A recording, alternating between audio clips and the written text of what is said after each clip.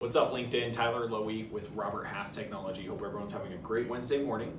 Wanted to notify you guys of a position we are looking to immediately fill here. It is a contract role, great possibility that it will go full time. So we're targeting about the 105 to 110 salary range.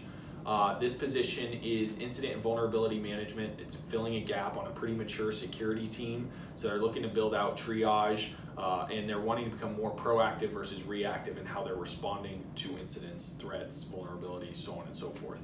This is very much so an investigation position, so it is cutting edge in the security field. Pretty exciting opportunity here. Reach out, let us know if there's interest. Thanks.